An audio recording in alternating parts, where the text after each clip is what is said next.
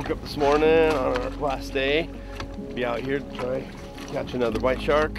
Hopefully this is the day the male comes in. For our last day, you can ask for a better day.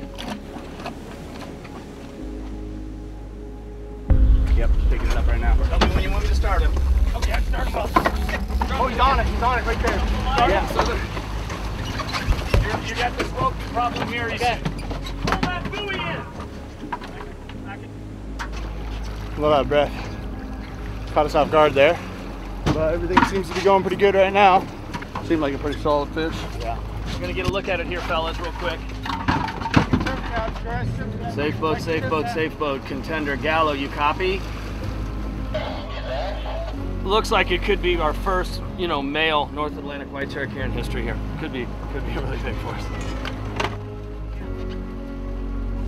I mean, this is unbelievable. This is the first male in history in the Northwest Atlantic. It will make all the female tracks make sense. Right?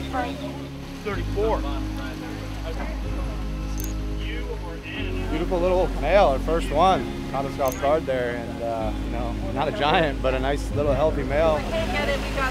Got the weather, got the tide, paid off. This is a big moment right here for the study over here, getting the male tag, getting all the work done on it, the whole workup, including the DNA, and looks like possibly sperm.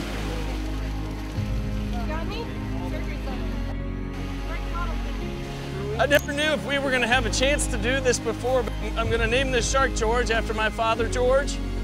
It's impossible for anyone to understand what he's done to enable this. He's helped us keep this operation going. I never dreamed that the first white shark in Northwest Atlantic history would be able to be named after my father. This is George for everyone to follow, and hopefully he'll cross paths with Mary Lee out there somewhere. And George and Mary Lee will show us how to look after the rest of the white sharks in the North Atlantic. Yeah!